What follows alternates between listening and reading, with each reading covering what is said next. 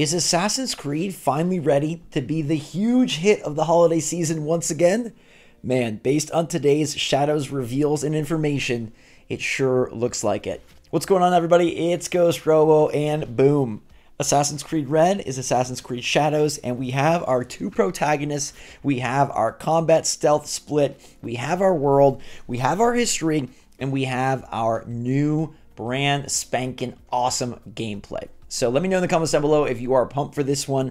Assassin's Creed has been a whirlwind, a roller coaster, if you will, as I loved the early games, fell sort of off of it, came back for Origins, fell off again. Everybody has wanted this feudal Japan Assassin's Creed for the entirety of the franchise. We're getting it. It has two protagonists, Yasuke and Naoe, and it looks amazing. I think the best thing that they've done right off the bat is that they've split the Assassin's Creed formula, and they allow you to decide which one is more important to you. So Yasuke is a real historical figure. He was brought to Japan by a Jesuit missionary. He is the tough, bigger dude. He has the samurai suit. He has all sorts of combat-infused potential, big weapons, swords, and they really made sure that the new engine for Assassin's Creed is able to handle a lot of destruction. Okay, so you can destroy and slice all sorts of things. At one point, IGN describes this as Fruit Ninja, but with everything, which, you know, maybe that's overhyping it a bit, but it still sounds very awesome that they have decided to create a much more intense combat focus for at least Yasuke. Okay, so the Anvil engine is now upgraded. It's ready to go for Assassin's Creed, and it can replicate all sorts of different damage: arrow damage, sword damage, hammer damage, etc. Now that's directly contrasted by Naoe, who is your typical assassin. She's the hidden blade expert, she's the stealth expert, and they've upgraded the stealth as well. Like, this is where I think Assassin's Creed Shadows has a chance to be really, really great. Mirage took things back in a better direction, in my opinion, but not all the way there. I got lost in the franchise with, like, Valhalla having like 1,000,000 and trillion and billion hours and all of it feeling a bit repetitive, and the RPG systems kind of just like going haywire, in my opinion, and getting too overboard and diluting the Assassin's fantasy that AC used to provide. But man, oh man, it seems like they've taken the best parts of Assassin's Creed, imported some Splinter Cell ideas, brought it to Japan, and that's where Naoe takes center stage. Now, before I get into that, they're pretty clear that you will have to play both characters at certain points. There's certain story missions that require you to play as Yasuke, require you to play as Naoe. That makes sense. But then in the open world, in the side missions, and even amongst individual missions, you can switch at free will, which I think is becoming very popular as something we saw with, you know, Peter Parker, Miles Morales, and Spider-Man 2, and now with Assassin's Creed. It harkens back to Unity, where there were two playable protagonists, and you're not just picking like, oh, do you want to be the male character or the female character? You're getting to be both, which is pretty cool, and dictate your playthrough more based on style preference, I think, but also story preference, because Yasuke is a real historical figure. Naoe is an invented character, although her father is a real historical figure. So I think they're blending this all together beautifully. But back to the upgrades that Naoe's side of the systems will see. Very, very nice. Okay, so we do have a lot better lighting system that allows us to do things like snuff out candles. We're going to have all sorts of different light sources that can work to your advantage, work against you. Pretty darn sweet. There will be people carrying lamps, so you take them out and then it darkens an area. And you will have to work with this dynamic lighting system that also includes the sunlight and the moonlight to find your sneaky spots. They really added physics-based parkour and a grappling hook so that you are able to move around nimbly, but in a way that they say is a little improbable, so that you will have to be careful because, you know, there's a bit of a danger. You can't just go grapple everywhere. It's not an instant grapple. It's a physics-based grapple, so that could lead to some mistakes, and you're going to have to be a skilled shinobi in order to, you know, approach your target without being spotted. I also like that they're adding the ability to just knock out enemies, so you can go through a pacifist playthrough. I don't know if you can entirely go through a pacifist playthrough, but for the most part you can. They do mention that there's a heavy emphasis on your targets again, And they're trying to have this be like where you can run into the targets without really meeting them or without really knowing them, and that the targets are out there. So the game is still going to have linear set missions. Like, they touch on these epic castles that are basically dungeons and like a whole level within itself, an awesome, humongous place to go and dive in, like a sandbox of stealth or combat.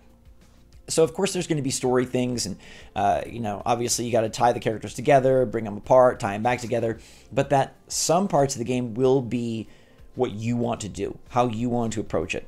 And they even kind of tease different ways to take down the different targets, that there will be unique options. Some will be negative, some will be positive, some will be surprising, and they're kind of trying to remove the obvious nature of the world. Synchronization points no longer put a ton of things on the map. They just are more vantage points to see what's out there, and some locations will be highlighted, but it's not going to give you like a map full of markers. And they mentioned how it's kind of harkening back to the Cult of Cosmos web system of targets in Assassin's Creed Odyssey, which this studio also made back in 2018, where like you got to go get these guys, and it's up to you how you decide to do that. And how you do that will also be influenced by the seasons, which I think is another amazing addition to the game, and another way that they're really trying to take advantage of next gen in more ways than just, oh, it's really, really pretty and has a lot of, the resolution is crisp. I think this is the task for many next gen developers, is how do we take a game and merge the power of the visuals with gameplay to create something truly new. And the way that they're trying to do that, or at least one of the ways here in Assassin's Creed Shadows, is via seasons. So the game is progressing through a set of seasons. Obviously, you got winter, you got spring, you got summer, you got fall. Certain missions will be forced to take place in certain seasons based on the historical setting of said mission and the characters present. But then side missions and open world exploration will just be fluctuating. And how that comes into effect your gameplay, and especially your stealth, is that, for example, in winter, icicles could be on the rooftops, and if you step too close, they're going to fall and alert the enemies. Or, in the summer, you can wade through the water and approach a target, but in the winter, that's going to be a frozen pond, and you no longer can get beneath them. So I really, really love this idea of like, okay, wind will obscure your footsteps in the winter. Guards want to be in warm places, allowing you to go somewhere colder to get at them. Or in the, the fall, you got leaves whirring and obscuring your footsteps. Like, very cool. It seems like it could be something that's like an on-off switch, and this is my skeptical Ubisoft brain coming in, which is like, okay, the winter has wind, and the fall has leaves, and then in the summer and the spring, there's none of that, so it's like on-off, the ground, your footsteps, but I hope it's a bit more dynamic than that. When they mention things like, okay, grass is going to grow in the spring to create new places to crouch behind, or, the guards are going to seek out warmth, and so avoid colder areas of their walking path. That to me seems more dynamic than just on-off of like leaves and wind or no leaves and wind. I also like the icicles thing. I think that sounds really cool. And I hope they're able to find a bunch of stealthy ways to force you to be a bit more aware.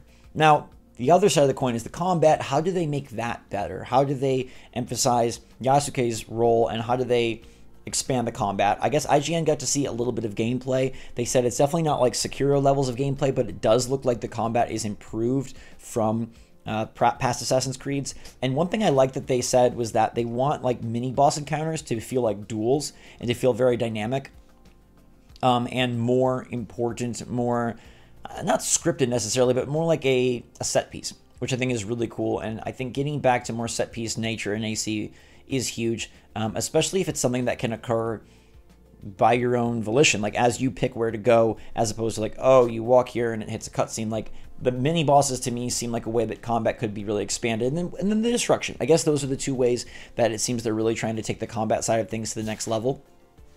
The world itself, they said, is going to be about the size of Egypt in Assassin's Creed Origins. They said like it feels bigger. I'm not really, just written word can't really explain to me why that should feel bigger. But the castles sound very interesting. I think the castles being dungeons is another like smart idea, and another way to really distinguish this Assassin's Creed from past Assassin's Creeds. The setting alone is going to do that for a lot of people, and the setting alone will be enough for many buyers to feel satisfied. Like, even if the game is the exact same, being able to play as Samurai and Shinobi is a fantasy that many AC fans wanted fulfilled. I guess the big question is, can this be the Assassin's Creed that takes things to the next level? Obviously, they have different studios, so their development timeframe is scattered and staggered, but they did release AC Mirage last year, and while it was a bit more stealthy, it didn't really make as much of a dent as, many Assassin's Creeds before it have. I think the cinematic trailer is very exciting and gets people super hyped, especially on the heels of the Shogun TV series, and just the hope that this can really be the best Assassin's Creed ever. They're primed, right? They have the right setting, the right characters, this idea of having a combat-focused character, a stealth-focused character, and you get to kind of switch intermix between them as you move through. You got the seasons, you've got upgraded combat, you've got upgraded stealth, you're taking a new upgraded engine to bring in better lighting and better destruction. Like, this is really impressive, but it's going to be the gameplay reveal that shows whether this Assassin's Creed is truly new and inventive or not. IGN noted when they were at Ubisoft Quebec that they were very wary to talk about what you actually do in the game, right? There's a lot of focus on the characters, Yasuke and Naoe, a lot of focus on the history, a lot of focus on the world, and a lot of focus on the systems, but like the moment-to-moment action, right? How this game takes place, they are hinting that it's more open, that there's still set missions and objectives, but you can kind of accomplish in your order. Is it just going to be another Assassin's Creed, though, with a fresh coat of paint? Is it going to feel like a truly new game, or at least an evolutionary take? I don't think we need to rewrite the wheel on Assassin's Creed, but I think that we need it to feel like a big step forward, like a big upgrade. Being next gen is very important to that. Current gen, I guess, at this point. Being a PS5, Xbox Series game is very important, and I think some of the changes they're making sound like they know what they're doing. Like, it sounds like between dynamic weather, new stealth, and an opportunity to approach the game as you see fit, with maybe some of the RPG stuff not being as in your face as before and allowing for a more free-form exploration. I think this has a chance to be a huge hit again. I'm incredibly hopeful, but I'm going to wait till June 10th, which is Ubisoft Forward, and that's when we'll probably see a full deep dive into the gameplay and missions of Assassin's Creed Shadows. But right now, they're saying all the right things. Right now, it sounds very good. We'll have to wait and see what they can deliver. 2024 could shape up to be a massive year for Ubisoft. If Star Wars Outlaws is able to perform exceptionally well and be a Star Wars fantasy fulfillment title, epic. And if they're able to sort of divert from their typical Ubisoft Far Cry Tower gameplay and map filling, icons, great. If Assassin's Creed Shadows can continue that and dive us to a new era of AC, into a better feeling AC, into a Splinter Cell meets Samurai AC, like a Ghost of Tsushima meets Splinter Cell, like that could be the perfect holiday hit. And those two games would elevate Ubisoft's year financially and their portfolio recently into a new level that I feel they've maybe struggled to reach lately. This is a huge moment for Ubisoft, a huge moment for Assassin's Creed, and so far, I say so good. But let me know your take in the comments down below, everybody. Thank you so much for watching. Until next time, drink some hot chocolate, and we will see you all later.